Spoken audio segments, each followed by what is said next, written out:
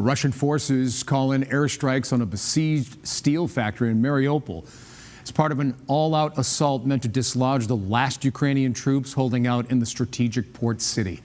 Ukraine says Russian missile strikes on the southern port of Odessa also killed several people and injured others, including a 3-month-old baby. Now, to the northeast in Kharkiv, firefighters battled blazes in the aftermath of more Russian bombardments.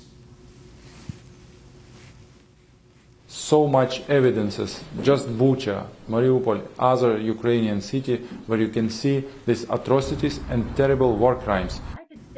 Now, this all comes as Ukrainian President Volodymyr Zelenskyy says he will later meet with 2 top American officials in Kyiv.